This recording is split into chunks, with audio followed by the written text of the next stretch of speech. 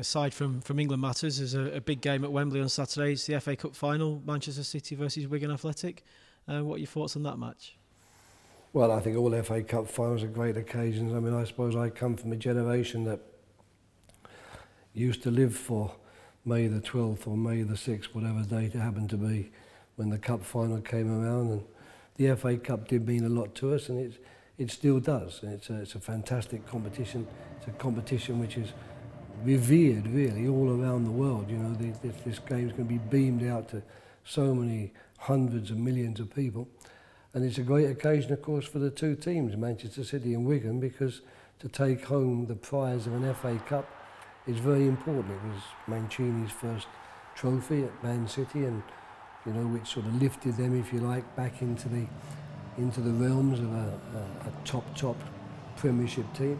And for Wigan, it's going to be a great occasion because it's something which they won't have probably achieved ever, I would have thought, in their career. I'm not a historian, but certainly not in modern time has Wigan ever been an FA Cup candidate. And for Dave Whelan in particular, I think it's marvellous that, you know, he's being allowed alongside Roberto Martinez to lead the team out, because I remember very well the cup final where he broke his leg. And you know, during my time at Blackburn, of course, with him being an ex-Blackburn player, there was an affinity, if you like, between him and us.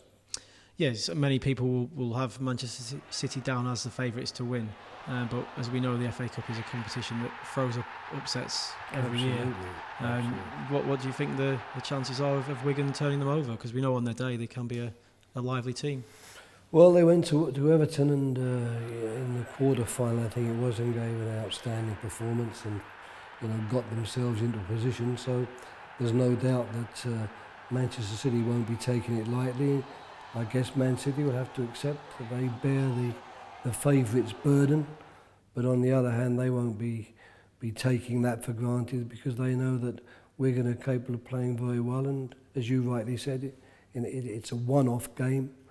Anything can happen, and that's what makes it so exciting, I suppose. If the whole thing about football is, once you really know, we can all make educated guesses as to what's happening, but the fact that we never know is what keeps us all very interested in it, because upsets are not only a part of football, they're a very common part of football.